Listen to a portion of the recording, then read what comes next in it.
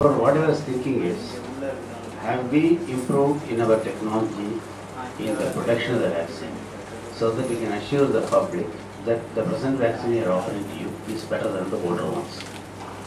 I think that must be answered by a research worker, somebody from the National Institute of Virology, and we usually have a medical coordinator in the company. For example, Serum Institute will have their own medical coordinator, and I'm only talking from a practicing pediatrician's view. Yes, sir. Sir, no. Dr. Kodambakkam, who is actually a social activist, who had a one-page article about him in Varadharajan, where he says, being a doctor, he's the one who treats the patient for 1 rupee, and now I think he's charging 10 rupees in Kalpa. So he is appreciated for that effort. But he says all vaccines for the children is not at all necessary. He has not vaccinated his 2 children. How do you see this? And did you read this one in Varadharajan? If you read from pediatrician side, why you did not write a letter to the editorial? I am sorry to ask, because we are not able to defend ourselves. I had a friend of mine, sir, by name Dr. Ramalingam. We were working at that time in infectious disease unit. When we were DCH postgraduates, we used to see at least 10 cases of poliomyelitis.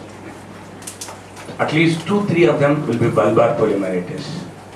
When we became MDPGs, we had only 1 case, that was in the year 81-83.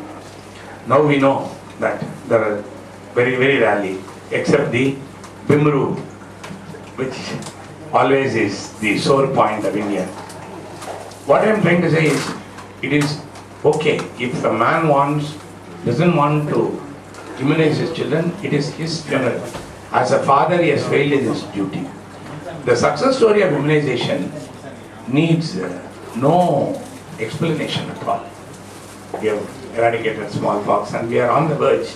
I am sure if every one of us actively take up the injectable polio vaccine also, and if we can remove the fears from some sections of the community in Uttar Pradesh that there is nothing wrong in taking oral polio vaccine, we will definitely eradicate polio in no time. See how many cases of diphtheria I used to see. Dr. Narasimhachari used to pull me into the isolation ward and show me this is a diphtheria with bull neck, this is one with a laryngeal extension. I have not seen a diphtheria for the last, they have seen one in child stress in the last 1 decade, and I have not seen in practice a diphtheria in the last 1 decade. See, everything, I still remember the arguments that went on between Dr. BRS and one professor of pediatrics in KMC, Subaya, when the measles vaccine was introduced. He said measles is such an innocuous disease, why should we vaccinate? But then, people had to quote undernourished children who are having immunodeficiency transiently following measles, who develop life-threatening infections like pneumonia, enterocolitis, otitis media, meningitis. And now, we do see measles. I wouldn't say we don't see measles, because whenever I suspect measles, I'm sending the serology sample to King Institute. And if I send in a fever with rash 10 samples, at least 2 of them or 3 of them still become positive for measles. But they run a very milder course, the present day measles. I still remember a child whom I lost in West Hospital due to post-measles, enterocolitis, malnutrition and septicemia. So, if it is all, let us not be extremists.